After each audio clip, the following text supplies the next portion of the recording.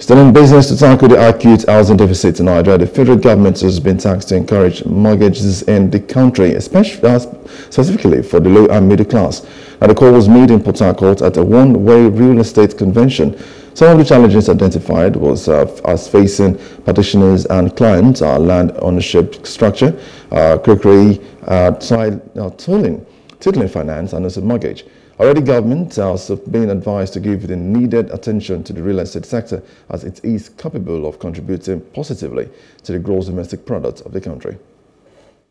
Yes, the study shows that it's really the what we will call the middle income people that bracket that really need the houses. That's where the deficit is domestic, not in the upper income, just in the middle income and average income. And that is if we don't solve it, you can't say you have solved the problem.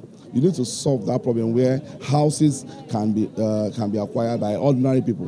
And I'm grateful to the government, their policies that they put in place that are working.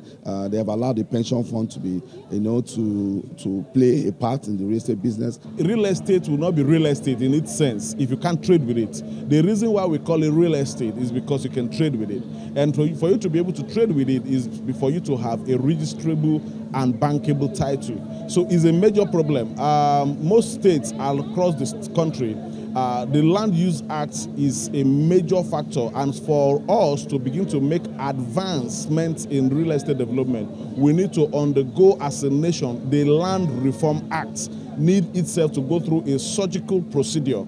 And good a thing, the Honorable Minister of Housing is doing so much, and the Honorable Minister of Housing and Urban Development, Architect Ahmed Dangiwa, is doing a whole lot in bringing to bear the Land Reform Act of this country, which is something that is going through, it's in the works currently. I guess our government will have to step up and help, because this is really a pathetic thing. When you go out on the street, you see some people under the bridge and the rest. So I think if our government can step up, and then we can partner with them, because right now we are just an entrepreneur. That's why as a lawyer, I'd advise clients to buy from reputable real estate companies that can stand the test of time.